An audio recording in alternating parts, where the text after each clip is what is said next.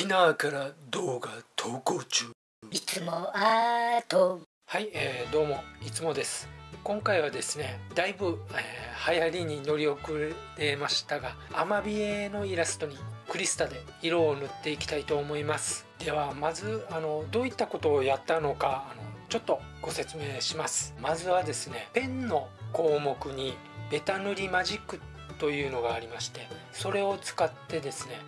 基本となる色をレイヤー1枚ずつに塗っていきました。例えば髪をレイヤー1枚で塗って、でまた顔の部分もレイヤー1枚、別のレイヤーを使って1枚で、基本となる色を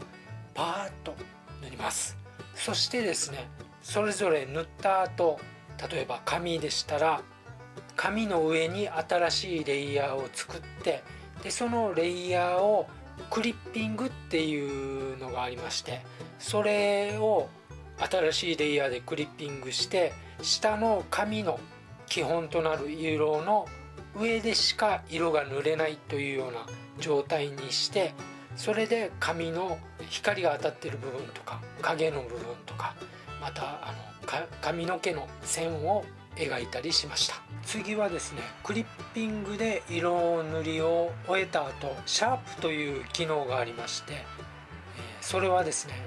色にメリハリをつける機能みたいなんですよね。それはどこにあるかと言いますと、上の方の項目がありますよね。ファイルとか編集とか、その同じ段のところにフィルターという項目があって、そのフィルターという項目に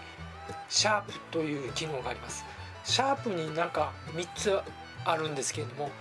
今回は自分はシャープ鏡っていうのを使ってやってみました。でそれ3つありますので、もしよかったら皆さんもちょっと試してみてください。はい、最後なんですが、最後はですね、色を塗ってきてたくさんのレイヤーがあると思いますが、それをですね一つのフォルダーに入れて、でそれを複製するんです。そのフォルダーを。でそのフォルダーを複製して、元のフォルダーはロックかけて置いといて、消さないように置いといて、で複製したフォルダー内のレイヤーを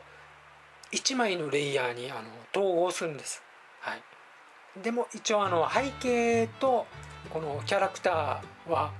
別々なんですけど、そのキャラクターの方のレイヤーをまた複製します。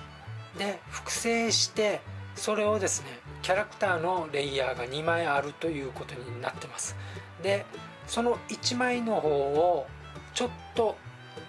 色を薄くしまして、でそのレイヤーを逆さまにします。上下反転というのがありまして、編集のところにあります。でそれを上下反転にして、でそれを動かして、